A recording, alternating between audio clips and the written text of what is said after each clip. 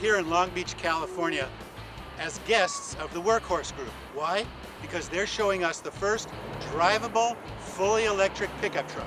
It's actually got a motor in the front, just for extended range purposes, but it does have a range capacity somewhere right around 400 miles. Let's take a closer look.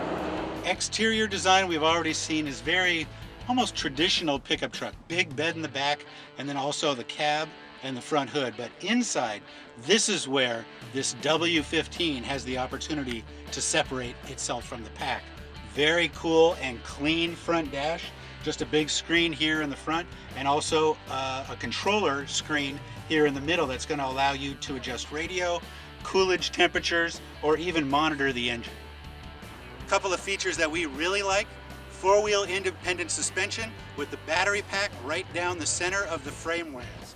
That means it's going to have great maneuverability and great ride and handling.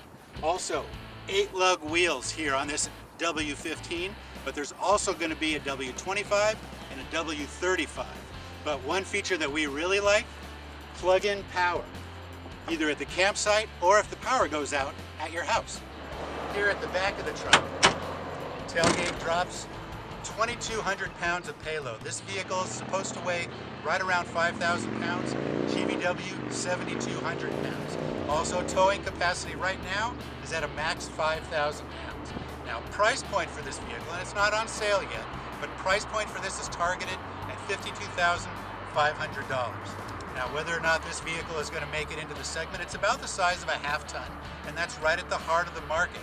But if this vehicle can do all the things that it's promising, and from this test drive that we just had, which we were very impressed by, it'll be very interesting to see what happens with this in the marketplace. If it doesn't take off from a customer point of view, it's at the very least going to strike fear in Ford, Chevy, and Ram. If you want to know more about this pickup truck or any other truck sold in the U.S., go to pickuptrucks.com.